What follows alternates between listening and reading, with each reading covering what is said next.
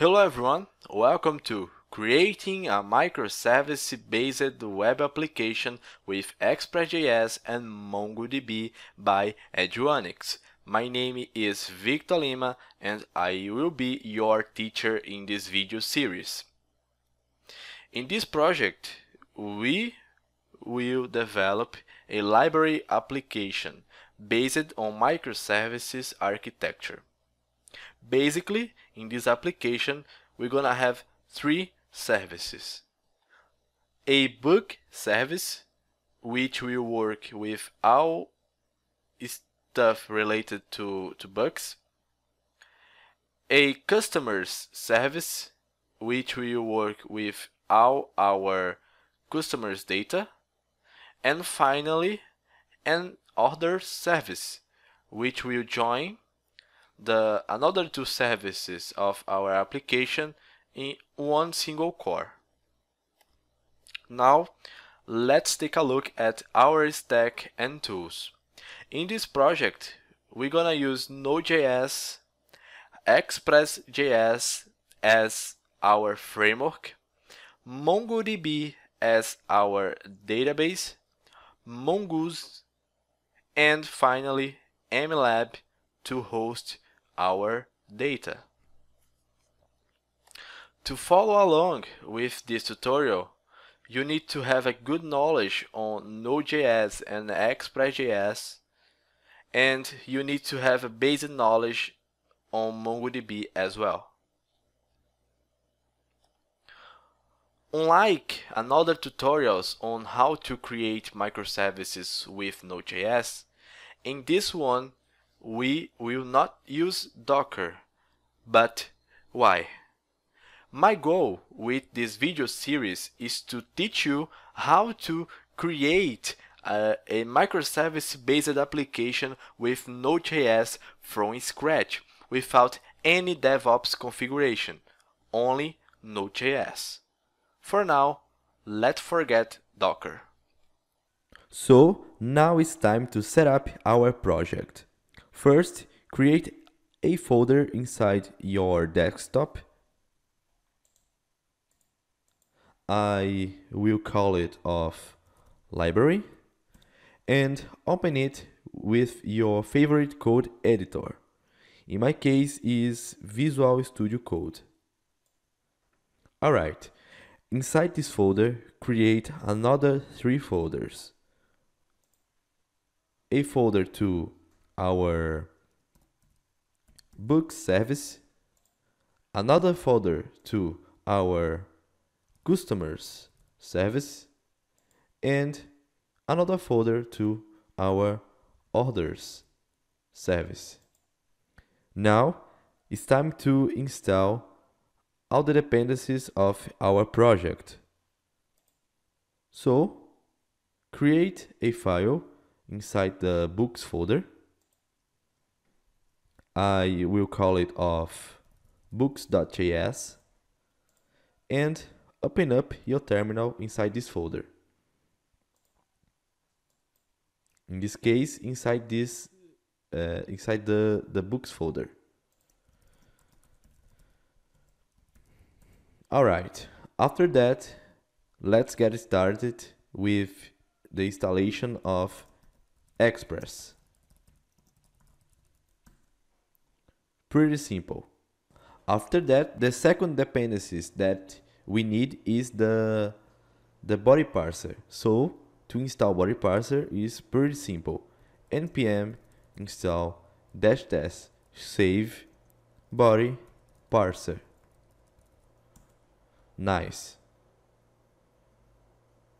After that, the last dependency is Mongoose to communicate with our MongoDB database.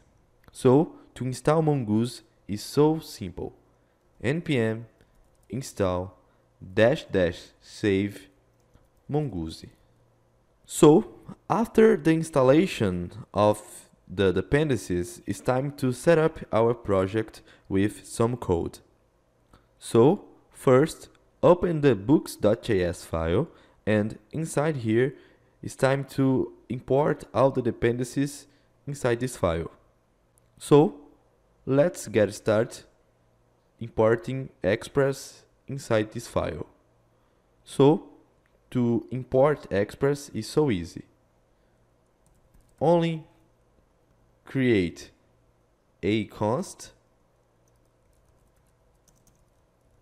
and require the Express module. After that, let's create an instance of our Express application in this way.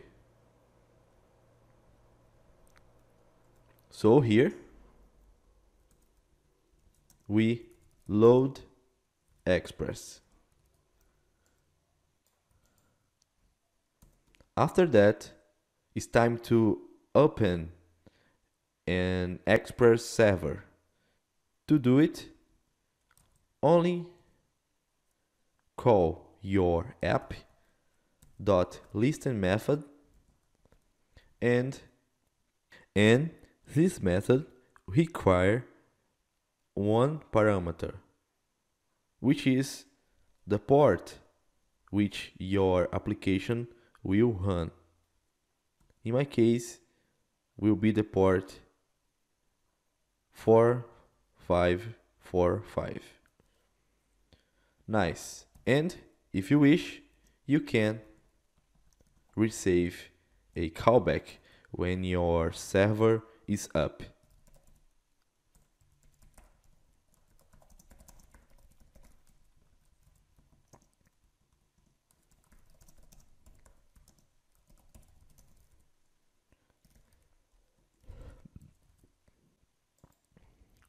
So it's time to testing our base application. To do it is simple. Only run your books.js file. And that's it, up and running. Now, after that, it's time to we create our first host in our application. So let's create a get route. This will be our main route of our books application. It's a simple Express route. And here I will call the send method of the response and send the message. This is our main endpoint. Alright?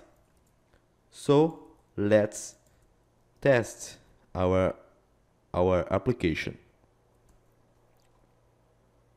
Okay, no errors. So I will open this application in my browser, and I will go to localhost 4545 to test our main route. So let's do it. And that's it. This is our main endpoint. Alright, awesome. So this is our base books application. We can do the same to another services in our application, but not now. To finish our lesson here, we can install another module called NoDaemon. NoDaemon is a module that will reload your application in every file change. So, for instance, if I change this message here, NoDaemon will detect this change and will reload my Express server. So NoDaemon is a really useful tool for Node developers. So let's install it. To install it is pretty easy. First, call npm install -g to install NoDaemon globally in your operational system, and here type Nodemon. Alright.